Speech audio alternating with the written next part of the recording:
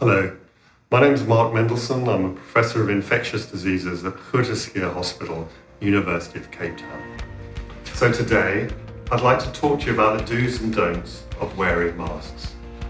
If you don't wear a mask properly, you can actually increase the risk of becoming infected with the coronavirus that causes COVID-19. A good cloth mask will be made out of 3 layers. From thick weave cotton, with an inner layer that is soft cotton. They should be made out of fabrics that can be washed and ironed.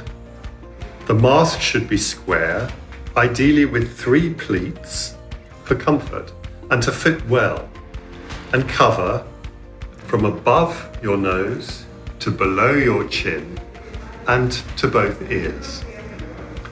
The mask will either have 2 straps that go behind your head, or may have 2 ear straps, such as the one we're using today.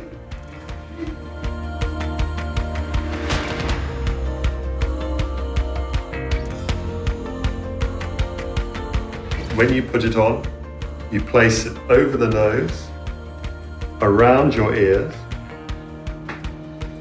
and then you bring the bottom part under your chin and make sure that it sits well on your face, molding it to your face, and that's how it should sit. There.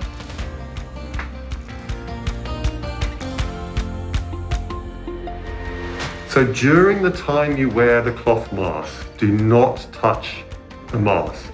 If you do by mistake, then please wash your hands immediately with soap and water or hand sanitizer for 20 seconds.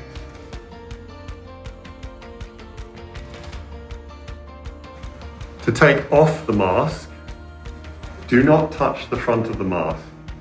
Take both of the straps around the ears, move it away from your mask, and place it into a container for washing.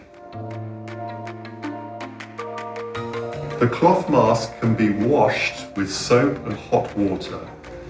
If possible, iron the mask once it's dry, or leave it in the sun to disinfect the mask. Ideally, you should have 2 masks so that one is ready for use while the other one is being cleaned.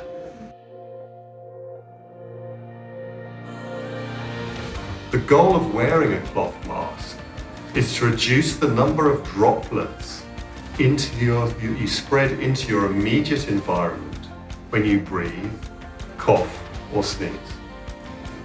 By wearing a cloth mask, we can limit transmission of the coronavirus to others if we happen to be infected without knowing it.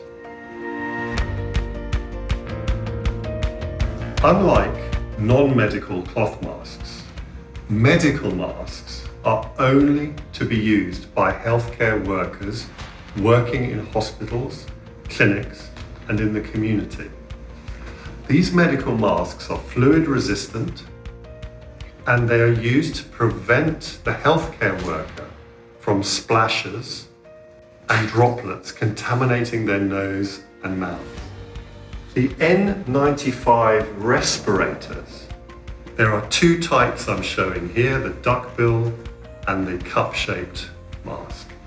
These are N95 respirators that are specially fit tested to each healthcare worker that uses them, so that they fit properly. Without such a fit test, the N95 respirator does not work properly. Only healthcare workers who work with patients with COVID-19 or tuberculosis wear an N95 respirator, as the size of the droplets that are generated through the medical procedures that we undertake in hospitals demand a higher level of protection to those healthcare workers. I implore you to use non-medical cloth masks safely and to leave the medical masks and the N95 respirators for South Africa's healthcare workers so that we can look after you when you need us most. Thank you.